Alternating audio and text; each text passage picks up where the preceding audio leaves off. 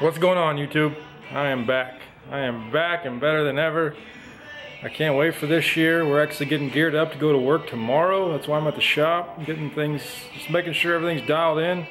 It's been about a year, I think, probably pretty close since I put my last video on YouTube. So I'm glad to be back. I'm making a personal goal this year that this is going to happen. I'm going to do YouTube. We're going to talk business, we're going to talk a little bit of equipment, we're going to talk about whatever we want to talk about that day whenever I decide to pull the camera out. I can't wait. But as of today, like I said, I'm in the shop. We're getting things geared up, getting things cleaned off, blown off, making sure everything's running, and we're getting ready to go for 8 a.m. in the morning. I can't wait. So I've got a few new things to show you guys for this year. I've made some pretty big changes, and I think I'm going to make even more changes in the coming weeks. And we'll talk about that. But for now, let's head to the trailer. So here we are in the trailer. Not much has changed since last year in here. This steel backpack. I got an Echo backpack that's actually down. I need to bust this apart. The fuel system's gone kind of wonky on me in there. I just purchased that battery powered steel hedge trimmer 2 days ago. Haven't even used it yet. The battery's in the shop charging. Looking forward to putting that to work tomorrow and seeing what it's got. On this side, just like it's same as last year, guys. 2620 FS94R, the Combi 130R, and then the old trusty Shindiwa down here. Man, this thing has been through the works. I'm actually just waiting for this thing to quit running one day so I can go buy a new one, but it just won't quit. I want to show you guys this. You see this right here? Look at that. That's been broke since like July of last year, and it just keeps on going. I don't know what's going on with it. But anyway, guys, 6x12 enclosed. It works, you know, for now. But this is what I'm going to be changing, possibly. But we'll talk about that in the next little thing here. So let's head over there.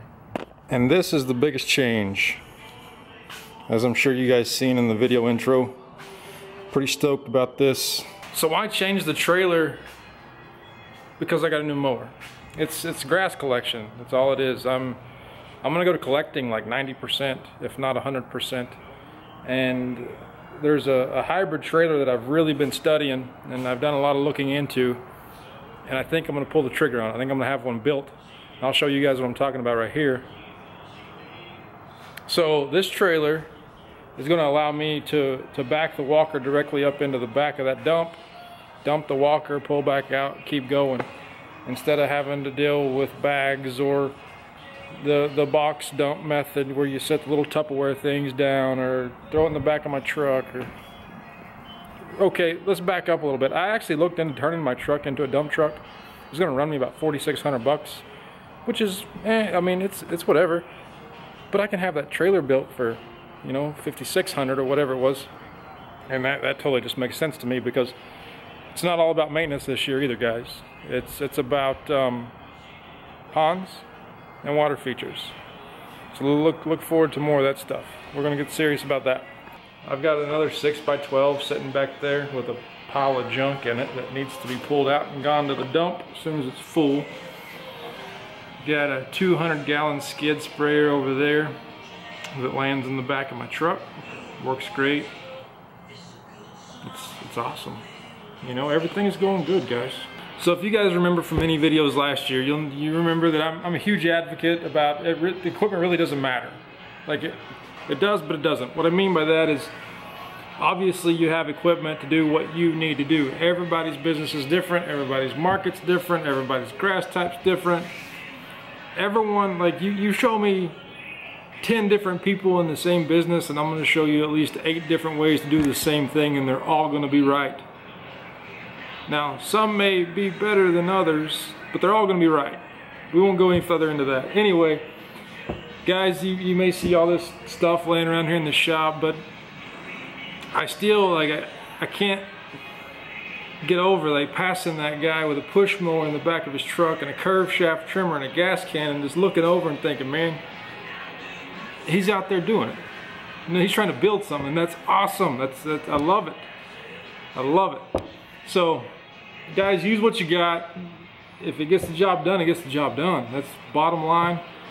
All my equipment choices and what I use in my business is 100% based off what's going to benefit my customers the most. You may look at this walker and say, well, he bought a C model. There's reasons for that. There's reasons for everything I do, and it all benefits my customer. And particularly the walker, it's a weight thing for me. My properties, even the HRC 216s, those leave ruts sometimes. And I don't mean like major ruts, obviously, but I'm a perfectionist, and I want it to be perfect. And if we have pretty good rains, like we most generally do, especially during the spring, we get a lot of rain.